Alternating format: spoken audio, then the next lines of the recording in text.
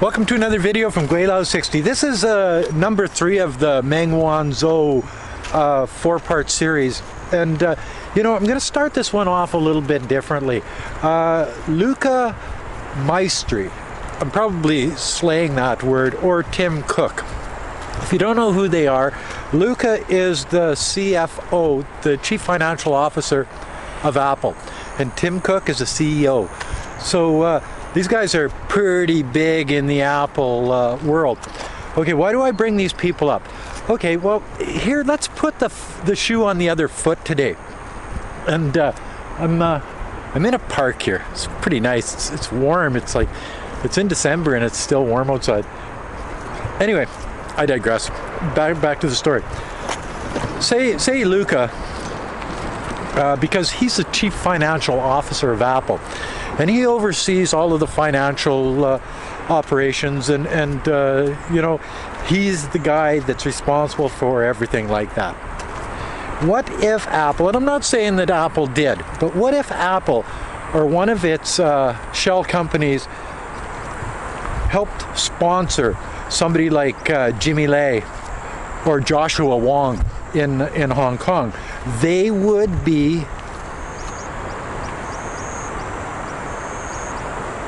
guilty of a charge in China, sedition.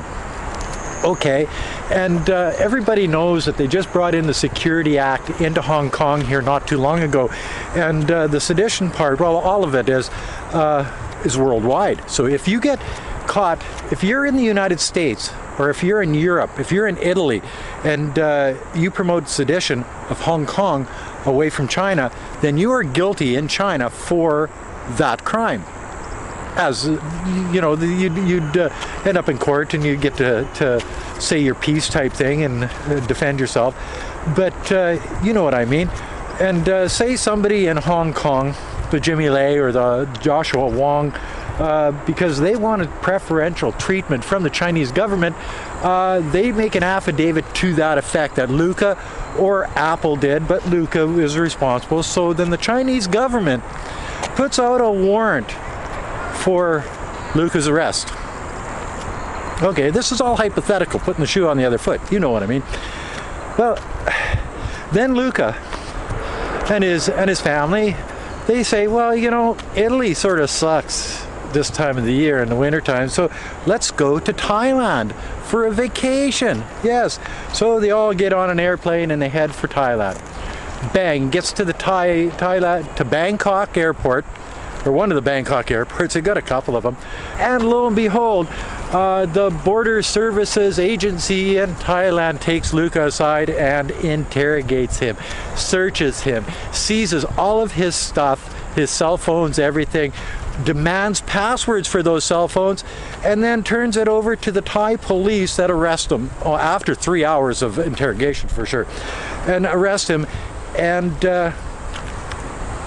because they have an extradition request from China. And yes, Thailand and China have an extradition treaty. You know where I'm going with this, guys. You know, you guys weren't born yesterday. So then Lucas sits in Thailand for 2 years. I guess Thailand's pretty nice for a couple of years, but you know, fighting against an extradition request to China just because of an affidavit that was signed by some jabroni in some company that wants preferential treatment like HSBC Bank wants with the United States. Why do they want preferential treatment? SWIFT codes. You got to be friends with the United States, because they hold the international card, the SWIFT code card, and without them, you're pooched as a bank. So, you know what I mean. What's good for the goose is good for the gander. If you want to bring politics into companies having to do business around the world, what would make it different if China did exactly the same thing as what you guys in the United States and Canada are doing to Meng Wanzhou? Because the scenario is basically just reversed, and and it is a real threat. If it's good for the United States to do something like this through Canada, then why isn't it good for China to do that against somebody from the United States using Thailand as a third party? And you think, well, it's different. Well, no, you see, the United States has the power over Canada. Over 75% of our exports go to the United States of America. Yeah, so if the United States got pissed off at Canada, they could economically ruin Canada. And Canada knows that. So when they get a request from the United States, they take it frickin' seriously. And you know, Trudeau is shit-ass scared of Trump. So, you know, the idea that they have that economic power over Canada is threatening for a country like Canada. But you know what? China has that same economic power over Thailand, because most 60-some% of all of the tourists that go into Thailand, and their whole economy is based on tourism, comes from China. So China wields an economic power over Thailand that could devastate the Thai economy in a frickin' heartbeat if they said, like they did with South Korea, we're not going there anymore. Everybody pulls out, no Chinese tourists, no money for the Thai, and you know what I mean? So it is a viable thing that could actually happen if China would stoop as low as the United States has done in the Meng Wanzhou case, and Canada has done in the Meng Wanzhou case. And you're probably thinking, how dare China make laws that are, well, cover the entire world? But that's exactly what the United States did. So, you know, the idea of this new law that came into Hong Kong, covering everywhere in the world, is the same thing as what the United States has done with sanctions against Iran. They don't like Iran. They haven't liked Iran since about 50 years ago, when they had the Iranian hostage situation, and you know, the Canadians come and bailed them out of that one too. It's the Trump era trying to undo everything that Obama did in his 8 years as president. Trump is trying to erase all of that. And this is where this Iranian thing comes from. So how dare the United States make sanctions against Iran that cover everybody in the whole world? So if you, as a person, don't do exactly what the Americans say that you should do when you're dealing with Iran, they can arrest your ass and extradite you to the United States. And you don't have the funds to fight like Meng Wanzhou did. I'm actually starting to wonder if this is a new era of competition.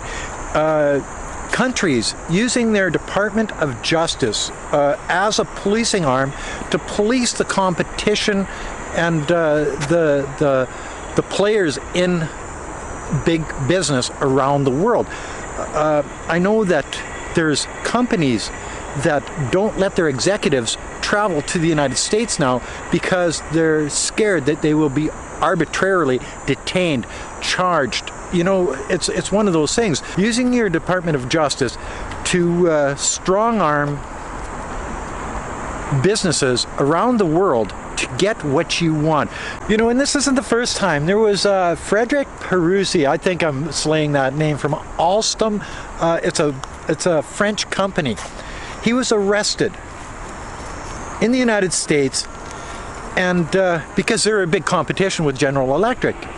So they've done this before. It's basically exactly what they did with Meng Wanzhou, using the Department of Justice to attack people in a company, high up executives in a company, to threaten them, to scare the living bejesus out of them, so that they can compete in the real world with these foreign companies. So Alstom, after the dust settled, General Electric actually absorbed Alstom, a French company. And as soon as that happened, Frederick was released. Oh, well, now it's okay. So they actually used the kidnapping of this French executive to strong-arm that company into being absorbed by General Electric.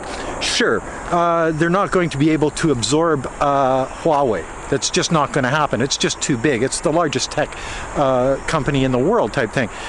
But they're using this to manipulate, intimidate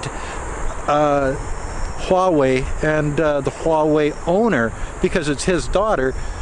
So you can see what's going on here, and everybody around the world, they're not blind. They see what's going on, and it's basically Trumponomics. I guess one of the major questions is, are executives from foreign companies targeted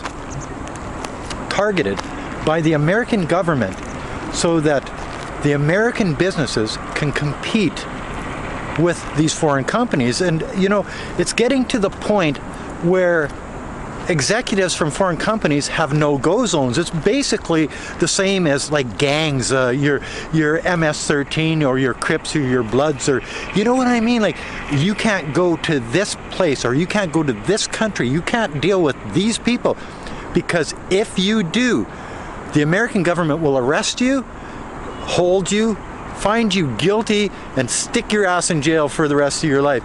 You know what I mean? So you can't go there. You can't go to the United States. It's getting to the point where globalization means countries have to compete with each other. Some of those countries are not playing fair. And the United States is definitely one of those countries that is not playing fair. If they can use their Department of Justice to attack executives of these companies, to intimidate them so that they can't compete on a level playing field, then it's not a level playing field. And I think that's exactly what you're seeing here. I'm going to stop it here now, because the next video that I get into is going to be the plea deal of Meng Wanzhou. Yes, and the American government has requested, and they don't do this because they're winning, they do it because they're losing. I spent 25 years in court, guys. I seen it all, and not once did I see somebody that was willing to cut a deal that thought they were going to win. So anyway, that's what's coming up in the next video. Be there, be square. Oh, and that's another video from Gweilo 60. If you like this video, as always, like, comment, subscribe, push that share button. Thanks for watching. Don't forget to resubscribe, hit the bell, you know the score. Oh, and never forget, put a couple bucks on the children's Patreon account. It's for a good cause. Thanks for watching.